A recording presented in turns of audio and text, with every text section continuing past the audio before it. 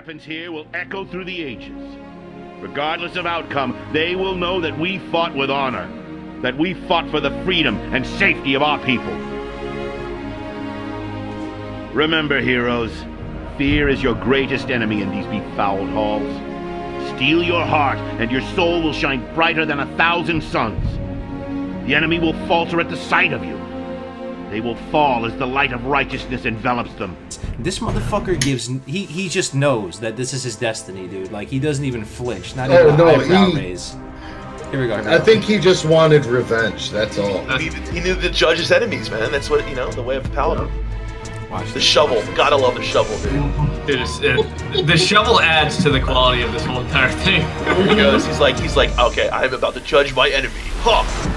Do you see him just head in here? First of all, this guy has like a silver portrait around him. He's smacking him with the shovel. He's literally losing horribly. And he's like 2 levels lower. Oh my god, he's almost dead already. Look at his face. He's so... Oh my god, he's so... The stoic look, man. The stone cold. No way.